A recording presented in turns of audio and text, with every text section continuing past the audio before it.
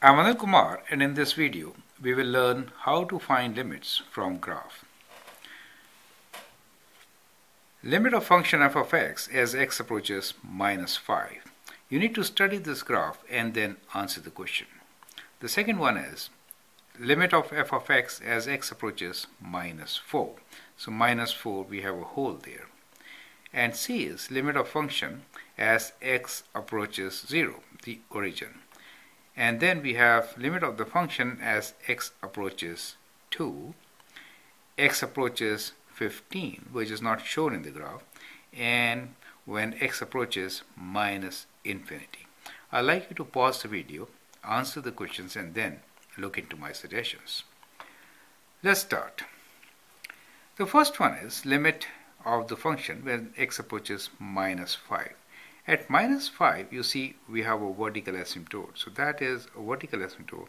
Function is approaching positive infinity from both sides of minus 5, right? So it's approaching positive infinity from both sides, not a fixed value. And therefore, we say that this limit does not exist, right? Does not exist. Minus 4. Limit of the function as x approaches minus 4. So if you move from left side, so you're on this side of the graph, you're approaching the value which is 1, right? Even from the right side, you are approaching 1. Remember, there's a hole. The function is not defined at minus 4, but limit is all about approaching a point, not just being there, right? So the limit here is 1, since from both sides we approach a value 1. As far as 0 is concerned, the function is continuous and the value of the function at 0 is also 0. And here, therefore, the limit is 0. For a continuous function, limit is same as the value of the function.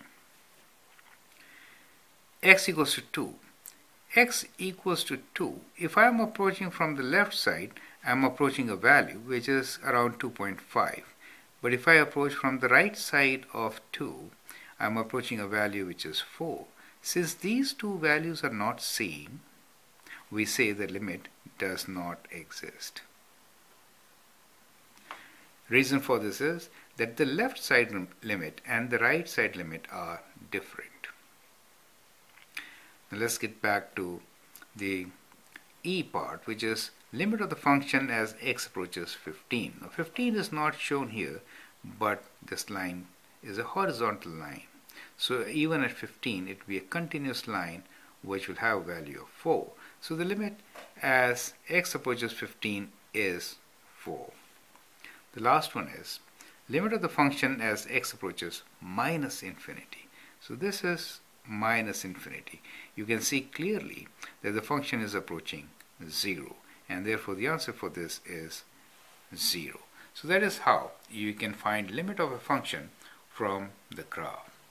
As you can note here, so at discontinuities, if there is a hole like shown here, then we can have a limit, right? But if we have a vertical asymptote or a jump type of discontinuity, then the limit does not exist, right?